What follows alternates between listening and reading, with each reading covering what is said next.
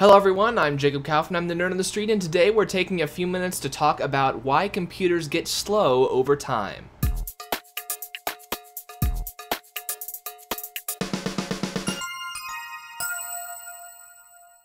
Okay everyone, so it's been quite a while since I've done a video just talking about a general computer topic. If you go back to the first couple of years of this channel, I used to do it a lot more often. But I was recording episode 77 of the Nerd on the Street podcast yesterday, and one of the people I was recording with asked this question. Why is it that computers just get feckin' slow as hell? Is it just because the components start wearing down inside of them? Or do we just conceive of it as being slow because we have faster equipment available? Now, I did attempt to answer the question in the podcast, but I wasn't entirely happy with my answer. And since I didn't have another idea for a video to make this week, I decided to go ahead and make this. I'm just going to talk about briefly some of the basic things that make computers slower over time. Now, before I start, I do want to caution everyone, be careful when you're asking questions like this and always take answers with a grain of salt, including my own answers. When you ask a vague question, you're going to get vague and usually opinionated answers. That said, the topics that I'm going to touch on are, from my personal experience, some of the reasons why computers do get slower over time. Like most things with computers, we can separate this problem into two sections, hardware and software. We'll start with software. So if you're using Windows as your operating system, which statistically you might be if you're watching this, it is very well known that your computer will get slower over time, legitimately slower. The simplest way to explain why is basically to say, over time, you're installing programs, you're uninstalling programs, and you're just generally using your computer. You're installing updates, Windows updates, updates to the programs that you use, and all of those things naturally leave some stuff behind on your computer that aren't actually needed anymore, but they do impact performance. With Windows, a lot of the problem is with the registry. When you install the program, it registers itself in the Windows registry. When you install updates to the program, its registry entries might change, but it might leave some of the old unused entries sitting there. And then later, if you uninstall that program, it might or might not remove all of its registry entries. It might remove its current registry entries, but it might leave the entries from an older version of that same program. So that's extra things sitting in your Windows registry, and in addition to the registry, there's also just files on your hard drive that programs create. Over time, when you're installing updates, like I said, a lot of files are going to change, and with a lot of moving parts on a system, that might mean that some programs are trying to access certain files that might have been moved or just straight up removed. And that doesn't always necessarily cause the program to crash, but it can cause errors. Those errors happen in the background and they might slow down the program. It might keep trying to access a file that's not there for, let's say, a second before it times out and moves on with its operation. And if that file is missing, it's been moved, it's never going to be where that program expects it to be again. That means every time you're using that program, that's one more second that you're going to wait for it to load. Like I said, I am generalizing a lot of things here, but that's just a high-level explanation of some of the concepts at play here. Now, this is actually one of the reasons why I use Linux, because Linux sidesteps a lot of these problems that I just described. For one thing, Linux does not have a registry. Now, GNOME and Systemd are kind of trying to change that a little bit, but for the most part, everything on a Linux system is a file. That immediately means you're not going to have any registry problems because files are easier to maintain generally over time. It's easier to verify whether a file is there or not. It's easier to clean up old files. And one of the things that makes it easier to clean up old files is package management on Linux. So on Windows, you're installing programs that you download from the internet, you're downloading exe files, that you're downloading installers, and those installers are putting files all over your Windows partition. Like I said, when you uninstall that program, the uninstaller might or might not remove everything that the program installed. Most of the time it's going to leave things behind, be it in the registry or just files on your hard drive. On Linux, you're not trusting the actual program to uninstall itself because Windows has shown that doesn't work. On Linux, we have package managers, and if you're maintaining your Linux system correctly, everything that you install should be installed as a package. There are some exceptions, namely commercial proprietary programs that require you to download installers from a website and run them on your Linux system. I always hate using those. I try to avoid them. But for the most part on Linux, when you install a program, you're installing it using a package manager. If you're on Ubuntu, you're using apt. If you're on Fedora, you're using DNF. I'm on Arch Linux, so I'm using Pacman. And that package manager is actually the program that places all of the program's files onto your Linux partition, and then later, if you tell your package manager to uninstall the program, package managers are designed to remove all of the files that were installed by the program. When you update your programs, that's happening through the package manager, so it always has an up-to-date list of all the files that are on your system. And some package managers even have options to remove configuration files along with the program itself. So with a really good package manager and really good packages, theoretically, you should be able to install the program, update it over the course of several years, and then uninstall it and have just about all of the files that were related to that program removed from your hard drive. Now, in practice, it does not always work perfectly on Linux either. Personally, no matter what operating system you're using, I think you would probably benefit from a clean installation every couple of years or so. But it is very true that a lot of the software-related problems that slow down computers over time are specific to Windows. If you're wondering about macOS, by the way, they do things a little bit differently. With the old DMG file model, they wouldn't slow down necessarily over time because all of a program's files were contained within that DMG archive that you're just running that same archive every time you open up the program. So Macs also handle it very well and better than Windows. Now with the new Mac era of the App Store and everything that's changing a little bit, theoretically, the App Store on Macs should do the job of a package manager on Linux, and they should remove all of the files that they're installing when you go to uninstall the program. I don't have a lot of experience with the newer Mac software, so I can't speak to how well it actually works, but that's the idea with those. So that's all of the software stuff that I was going to talk about today. I also wanted to touch on hardware. It's pretty easy to figure out that with hardware, normally when you experience your stuff slowing down over time, you're actually not experiencing your stuff slowing down. It's kind of a relativity thing. You're seeing everyone else's stuff speed up while you stay the same with your one computer that stays the same. Because a computer cannot magically get faster with the rest of the world.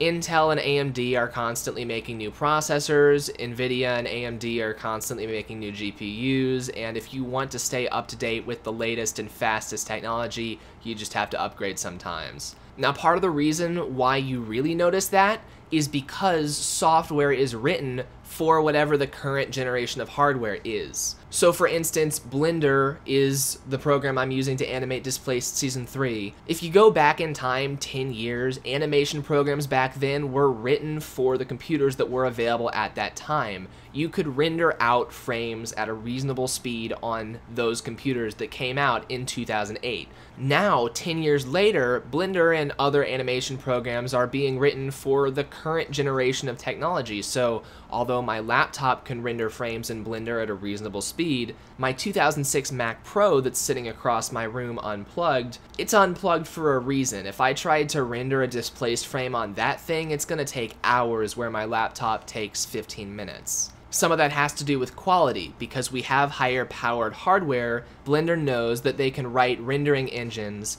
that produce higher quality images and people will actually be able to use them. But another factor about software being written about hardware actually has to do with architecture. Now this is getting into some low-level computer science, and I actually don't have a complete understanding of this field. But programs are generally written in a high-level language such as C, and then they're compiled for a specific architecture. Now on Windows, you probably know about this because some programs are compiled for 32-bit and some programs are compiled for 64-bit processors. Those are two different architectures that have both been produced by Intel and AMD over the years. But really those aren't architectures. 32-bit and 64-bit x86 processors, those are classifications for architectures, but the actual instructions that processors use do change over time. Intel and AMD aren't making these processors faster magically. They're writing processors that can actually accept different types of more efficient instructions. So when the programmer writing the applications that you use goes to compile their software, the compiler translates it from the high-level code into a more low-level machine code that your processor can understand. And it does that using the most efficient, low-level instructions that it can. Now you can go several directions with that. You can target a very specific architecture and say, I want to target 8th generation Intel CPUs and above. That means that we're going to use the more efficient languages that 8th generation Intel CPUs can speak natively, but that also means that my application is not going to be compatible with older computers. 7th generation CPUs and below either won't be able to run at all, or they'll have to run at a slower speed because they're using translated instructions and not what it was natively compiled for. On the other hand, you could say, I want anyone to be able to use my program. Target just the general Intel processor, but don't use any specific newer instructions. That has the benefit of anyone with an Intel processor being able to run your program natively, but on the other hand, newer processors won't benefit from the speed gains that the newer processors supported necessarily. This is a lot more noticeable when you're actually talking about different architectures entirely. There's x86 processors, which is what desktop computers use and laptops for the most part. There's ARM processors, which is what a lot of mobile devices use. And there's also some open power systems being developed right now, such as the Talos computers being developed by Raptor Systems. Those are designed to run Linux, and they use a completely different architecture. It's not made by Intel or AMD, and the intellectual property for those architectures are not owned by Intel or AMD. This is an entirely new type of processor that speaks an entirely new language. And even though you can run Linux on them, if you read reviews for the Talos computers, early owners are saying that they're noticing very slow speeds because most Linux software is written for the computers that developers have. x86, 64-bit and 32-bit processors. So even though open source programs can be compiled for these new bleeding edge open power processors, the compilers that do that compiling aren't necessarily using the most efficient language because those compilers are still being developed for these brand new processors. So this whole processor thing is turning into a little bit of a tangent, but basically, like I said, over time, software will be written for newer hardware and not your hardware, so you'll have to upgrade if you want to maintain speed in some cases. That does beg the question, what if I install Windows and I just install all my software, but I turn all of the auto updaters off and I just stick with one version of everything? That is possible to do. Well, maybe not with Windows 10, it kind of forces upgrades. With Linux, that's possible to do though. You could install a distribution, install some programs, and never run your package manager's update command. And theoretically, you would think your software would continue running at the same speed because it was written for the hardware that you put it on. There are a couple of more things that might still slow you down over time. One of those is hard drive fragmentation. You've probably heard of this before. Traditional hard drives are spinning disks with an arm over the disk that reads and writes as the disk is spinning around. And if you're using your computer, you're opening those programs up and you're saving files and opening files and saving new files, over time your hard drive is going to start running out of space and it's going to have to start splitting files up into different bits to be able to save it. It's going to have to split the file up into different chunks. Let's say you've got a 4 megabyte file, but all of the open spaces on your hard drive, it might have 10 open spaces of 2 megabytes. That means it's got 20 megabytes free, so you'll be able to save your 4 megabyte file, but it's going to be split up into smaller segments so that your hard drive can fit it into the chunks that are available. When you defragment your hard drive, it's going to try and consolidate all of the used information on your hard drive to one section and leave another physical section mostly open so that it can write and read faster. With all of that said, hard drive fragmentation is becoming not an issue anymore. That problem is becoming obsolete because SSDs, solid-state drives that run on non-volatile flash memory, SSDs don't really have the fragmentation problem. Yes, over time they will start saving files into lots of different locations instead of just putting the entire file in one physical location, but with flash memory, there's no physical arm going around to read the files. It's just electricity traveling really fast through that SSD. So in effect, it doesn't matter if your SSD is fragmented. It might even make it faster because the electricity can travel through 4 different wires from 4 different places instead of all having to come through one wire from the same physical place. You won't have any issues with fragmentation on an SSD. That said, the very last thing I want to leave you with is,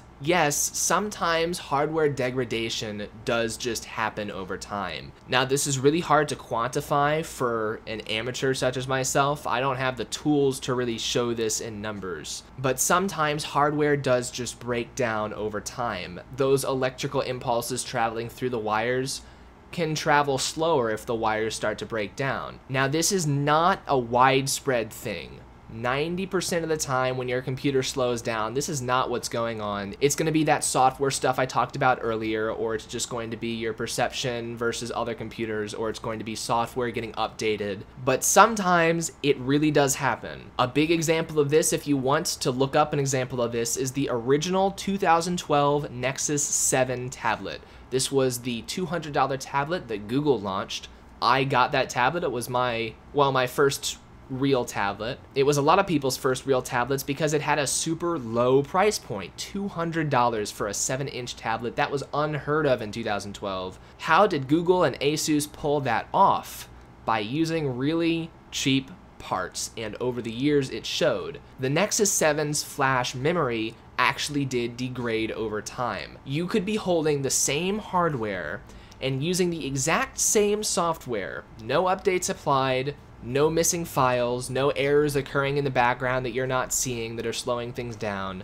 Everything could be working at optimal levels. But if you're holding a tablet that is 5 or 10 years old, the flash memory in the Nexus 7s actually did degrade and get physically slower over time. That's getting into computer engineering, and once again, I'm not an expert in that field either. But definitely look that up if you want an example of parts actually legitimately becoming slower over time. It's extremely rare, but it has been known to happen. I think that's about all that I need to talk about in this video. Like I said, most of the stuff that you notice with your computer getting slower is going to be on the software side, and aside from that, it's just the rest of the world upgrading while you're staying the same. That's the TLDR of why computers get slower over time. But it is a complicated issue. Like I said, vague question, vague answers. If anyone watching this knows of other reasons that I may have forgotten to mention or I may not be aware of for computers getting slower, feel free to leave them down in the comments section below on this video, or even better, leave them in the forums over at nerdonthestreet.com. For now though, I hope this was interesting for some of you, and I'll be back next week hopefully with another Linux video. But for now, I'm Jacob Kaufman, I'm the Nerd on the Street, and I'll see you guys later.